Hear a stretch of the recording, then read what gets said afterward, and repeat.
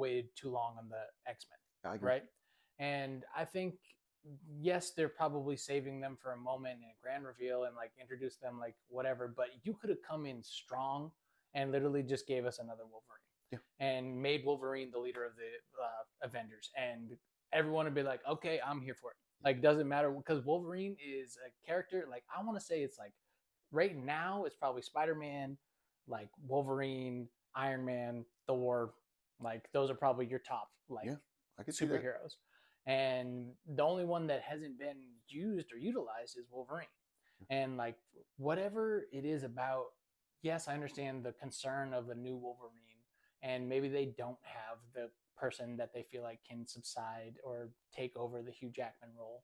And yes, we're still, the next Wolverine that we're getting is still Hugh Jackman, so it's seems like they're having a hard time letting go there. But I think is if you do it properly, there's a way that you can make the Avengers movies fun again and stop going off with these like B characters on this B like Avengers story, because it's like there's no one in the current Avengers lineup that I feel like is a leader or like could carry the Avengers films on their own. Like we don't, like we have Shuri as Black Panther right now. You know, we have Sam Wilson as Captain America. Like we have a bunch of like substitutes, right? Instead of having someone like, we could have someone come in and be like, let's pull this ragtag team together. Yeah. And I think that requires a Deadpool, or that requires a Wolverine, or even I would say even a more like grown up Peter Parker to some extent. That would be an interesting. Yeah. Reed Richards would be interesting. Right. So I think there's many ways to go about that. It's just they're not, the conviction isn't there for them to actually want to go for it. And that's where I get concerned in the leading up to all of this, because now no one can make a decision, so we don't know what's going to happen, and we just end up with all these like B storylines and whatever. But the last thing that this article details is the VFX artist unionizing.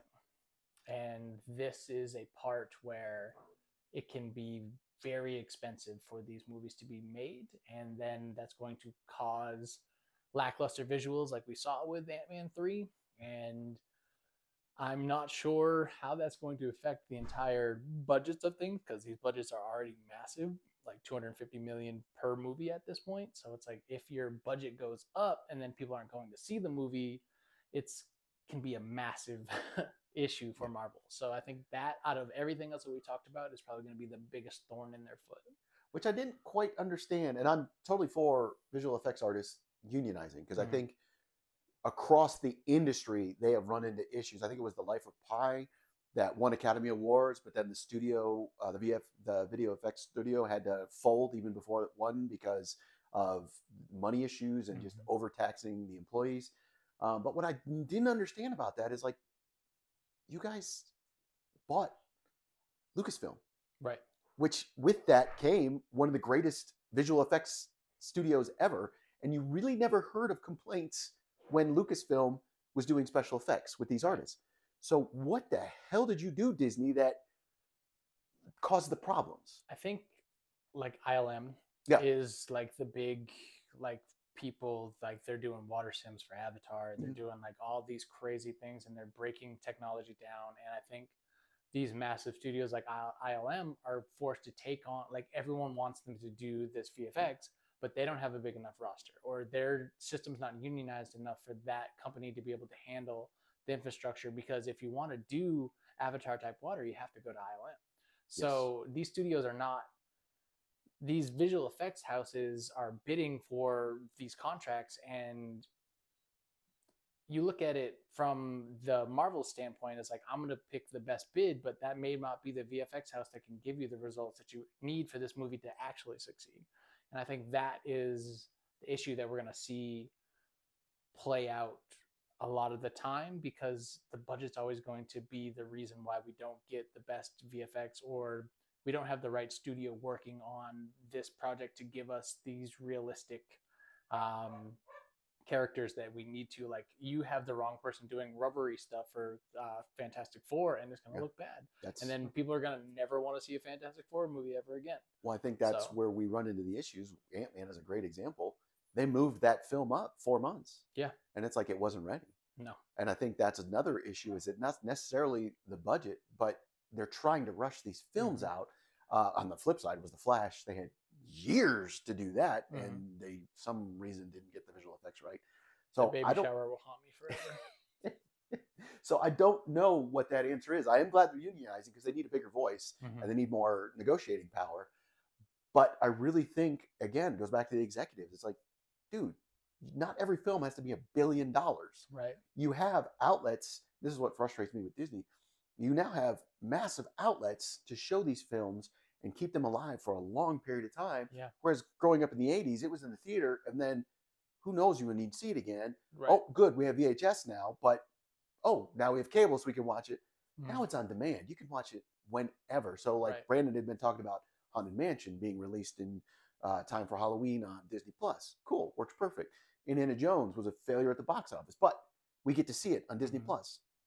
That's part of the business. I think COVID made a change to this market that no one's willing to actually say happened. Is like, if the movie's not top of your priority, it costs $100 to take your family of 5 to the movies, and that's out of people's budget. When you can wait 3 months and your $15 subscription can provide that same entertainment for your family, you can stay at home, eat your popcorn, have a nice movie night, be safe, and all that kind of stuff. And it's one of those things where it's like, these studios have to realize that they caused the problem by leaning so hard into these streaming platforms and having these massive budgets. Like, your HBO and Apple are not slowing down. Your Amazon, like, they have infinite budgets to Apple do that. and Amazon aren't relying on content. Right. Their money comes elsewhere, so they can make whatever they want, whenever they want, however they want. So Disney either needs to open a drop shipping company and gets gets another revenue stream so they can dump money into this passion project,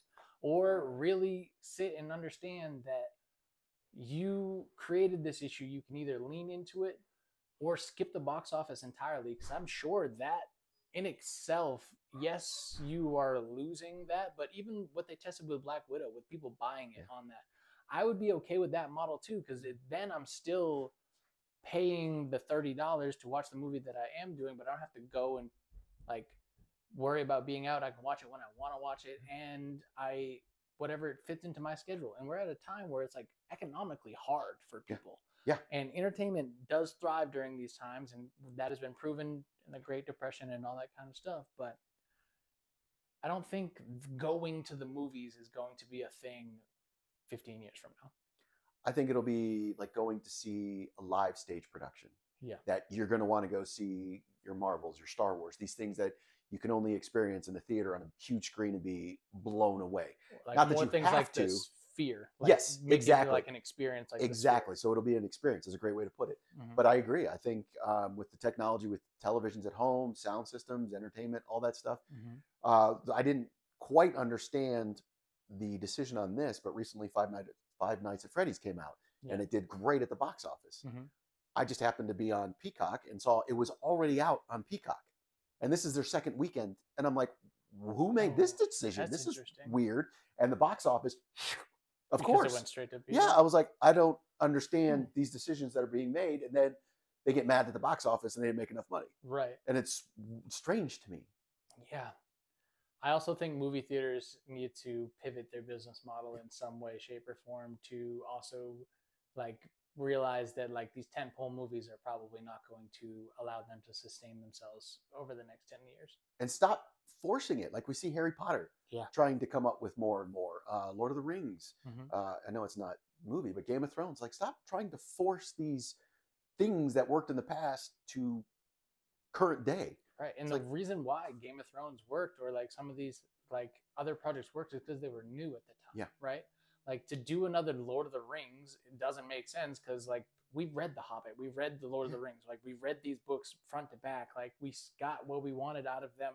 You already milked them for 4 more Hobbit movies. You know what I mean? Like, there's no reason to continue down that path unless you're just truly that passionate about it and you're not mad at the box office or the sales or whatever, like if you're just trying to fill in the story, then that's cool. Yeah. Like we love that. And like the people that are really interested about that will enjoy that. But when you continue to do that and build out these worlds, then you lose the everyday people that like just watching Game of Thrones with their friends on Sunday nights and gave them something to do. Now I have to watch House of Dragons, House of Stark, or whatever, all of these things that they're going to build out. And now it's not the same story because I have to watch 900 hours to even enjoy Game of Thrones. And that is going back to our Marvel discussion. Right. How old were you when Iron Man came out? What was it, 2001? 2008, I think. 2008, I would have been 18. So as an 18-year-old, theoretically, you may have had other things going on that you didn't go to the theater to see it. Mm-hmm. Or, like my kids, Madison wasn't even born yet. Right. So now she's expected to go see the Marvels this weekend, and Right. maybe something happened earlier on, Right. and she's going to have no clue that it was something related to the Marvels. Right. So, like you're saying, you have to be uber nerd to catch all this stuff. Mm-hmm. And maybe that's not going to happen. So maybe we do need more standalone things that don't necessarily tie back into Right. everything that's happening. And I think one thing that DC's doing that is going to be very powerful for them is these standalone Batman stories, Yeah. the standalone Joker stories. Like Yeah. those are going to dominate because they are self-contained. And it's maybe 2 or 3 movies long, and that's like all you need. Like Christopher Nolan proved that you can write a crazy story in 3 movies. Yep. And I think that we just need to do some self-assessing as the movie industry and